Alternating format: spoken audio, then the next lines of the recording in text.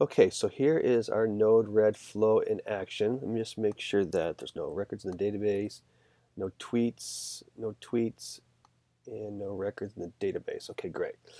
So here's the process again. It's going to read the Topcoder RSS feed. It's going to grab each challenge feed that comes out, call the API, make sure the challenge type is of a certain type, and the prize amount's over a certain threshold.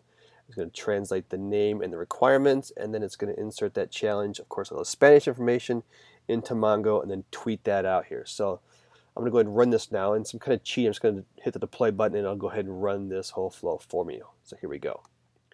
You can see this on the right-hand side. Deployed it, truncated a couple ones, no big deal, I don't really care. So now if I go back here and look in Mongo, there's all my tweet records, and here's all my tweets. All right, so now I can find one here. Let's go click on this one right here.